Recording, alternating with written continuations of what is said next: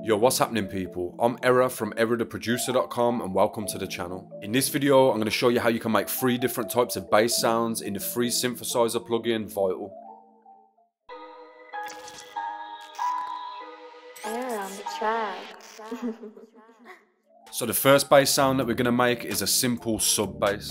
To begin with, you're going to want to make sure that you're using the initialized preset.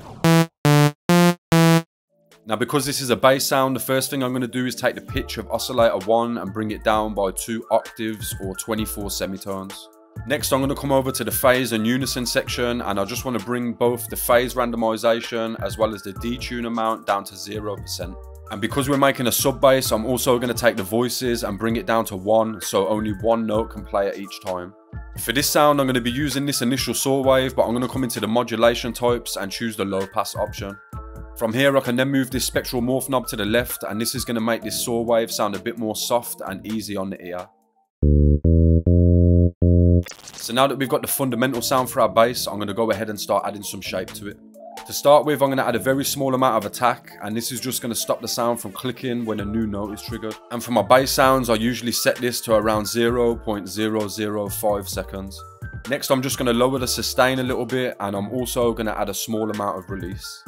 So now that the shape of our sound's done, the next thing I want to do is just make it punch a bit harder. Now there's loads of ways to do this, but the way I'm going to be doing it today is using envelope 2 to control the pitch of oscillator 1. So inside envelope 2, I'm just going to create a nice steep curve, and then from here I can drag this onto the pitch of oscillator 1. Next I'm going to right click on the modulation amount and enter a value of 12. And now you'll hear that the start of the sound has got an extra bit of punch to it. I'm going to turn on filter 1 and bring the resonance all the way down, and I'm then going to drag envelope 2 onto the cutoff of my filter. Next I want to add some drive to this filter, and I'm going to set this at around 12 dB. So that's everything we need to do in the voice tab. Now we're going to head over to the effects section and get this sound finished off. So I'll start by turning on my distortion, and I'm going to leave this on the soft clip setting and just increase this drive until I find a sound that I like.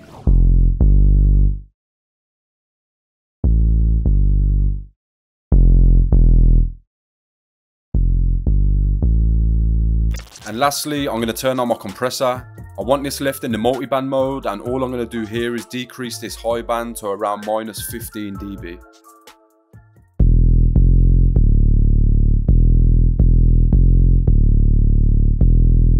And yeah, that's pretty much it for this sound, so let's take a listen to how this sub bass sounds in the context of a full beat.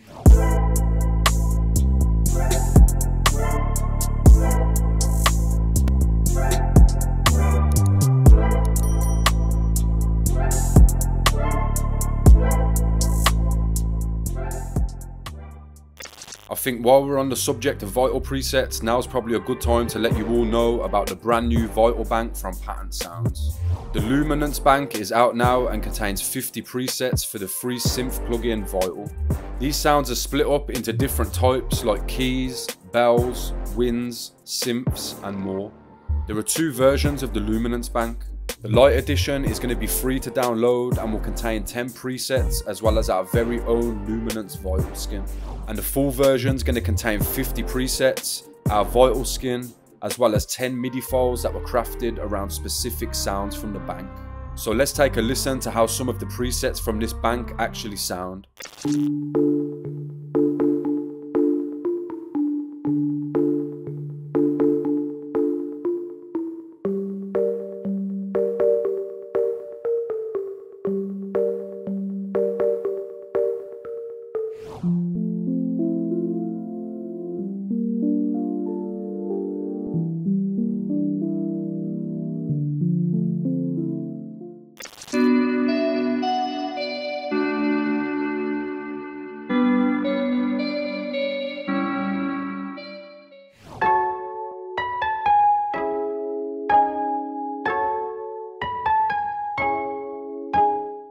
If you'd like to grab a copy of the Luminance bank, then I'll leave some links to both the light and full versions in the video description. And remember to tag us on Instagram with any work that you make from the pack, and we'll be sure to repost it too.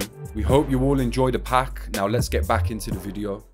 Next I'm going to be showing you how you can make a reece bass. These types of basses are perfect for breakdowns and also for lower energy parts of your track like verses and bridges. And again, to start this one off, you're going to want to make sure that you're using the initialized preset.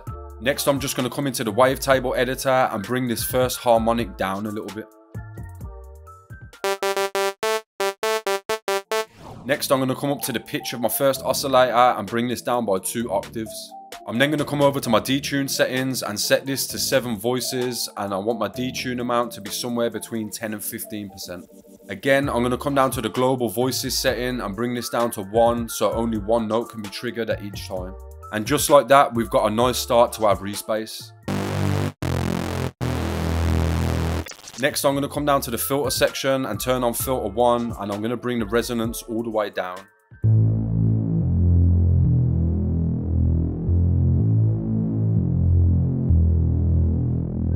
Now this detune wave could cause some problems sonically, so I've just turned on oscillator 2 and loaded up a sine wave. This sine wave is going to become our fundamental tone and should eliminate any phase issues that were caused by the detuning of the first oscillator. Now for this layer, it's important to have the detune amount as well as the phase randomization both set to 0%. This will mean that all that's coming out of oscillator 2 is a pure sine wave with no randomization going on. The last thing I want to do in the voice tab before moving to the effects section is to add some movement to the bass. To do this, I'm just going to come into LFO1 and select myself a sine wave, and I'm then going to drag this onto the filters cutoff. Next, I'm going to enter a value on this modulation amount, and I want this to be very low, so I'm going to go for 3. And now you'll see that each time I trigger a note, the cutoff in the filter is moving up or down, creating some subtle movement.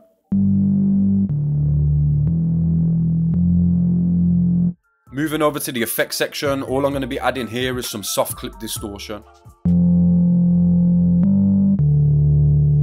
And now that this reece bass is complete, let's hear how it sounds in a full beat.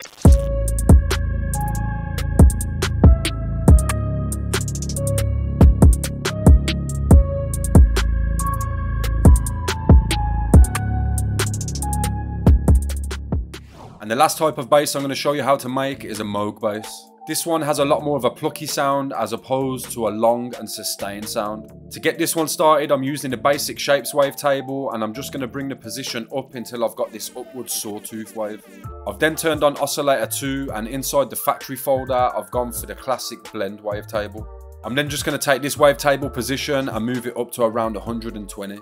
Now I want both of these oscillators to be going through filter 1, so I'm just going to adjust that, and I also want to bring the phase randomization and the detune amount down to 0%. Next I'm going to turn on filter 1, and I'm just going to bring the resonance up to about 65%. And next I'm going to bring the cutoff down to around -40 semitones.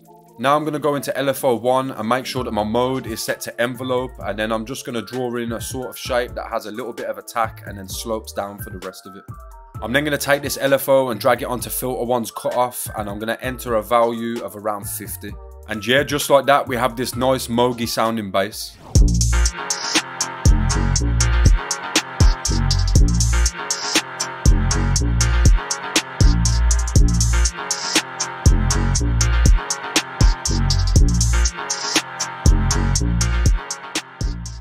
And that is going to bring us to the end of the video. If you enjoyed the video or if you learned anything new from it, then make sure to smash the thumbs up button before you leave. And if you're new to the channel, then do me a favour and hit that subscribe button.